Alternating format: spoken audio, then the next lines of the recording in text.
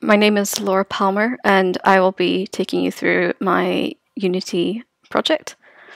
So to start off with, the individual has to click the glass case to start the interaction. I wanted the whole game to feel like it was just one solid flowing camera. I didn't want there to be any jump scenes, so whenever you click one of the interactions, the camera will just pan down to the scene instead of doing a jump cut. So you can see that the display here discussing the individual that all of the models are based off of. You can end it back and the camera pans back as well, and it will always pan back to this original scene.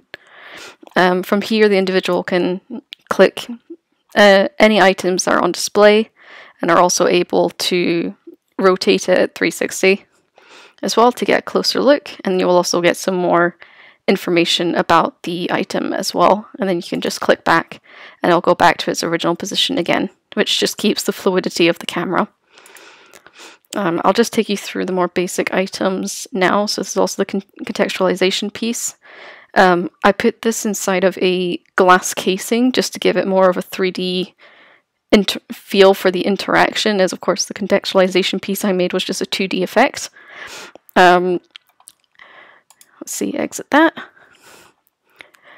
From here, this gets to the more complicated artifacts that I made. So for the microscope, it had some pieces that I wanted the individual to be able to interact with. For some reason, when I was making it, it wasn't allowing me to actually set the triggers on the specific pieces of the item, so I just created them as buttons. So when you click the button, a certain piece will of that item will start to animate. So for instance, like that. And the tray going down as well. And the individual can do this as many times, and it doesn't matter what direction the object is in, they'll always do the animations.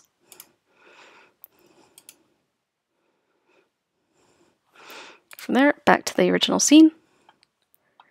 And then for displaying the vasculum, I wanted the individual to be able to actually open the object as well, because this is a big case with hidden shelves and such.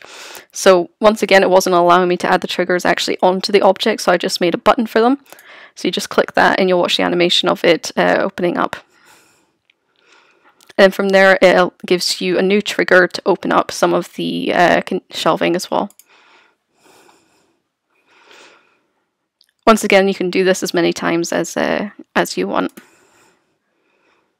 You can just lock it back up and take it back to its original position. At all times, you can also just go back towards the beginning as well, and it just takes you back to the main menu, and it's just a loop from there. But yeah, the main aim was to make it feel like it was one solidly moving scene, even though this has all been created through multiple scenes that have just been very carefully placed and making sure that all the coordinates were in the exact same position as the scene jumped, which I think I did quite accurately. So yeah, that is the whole exhibit.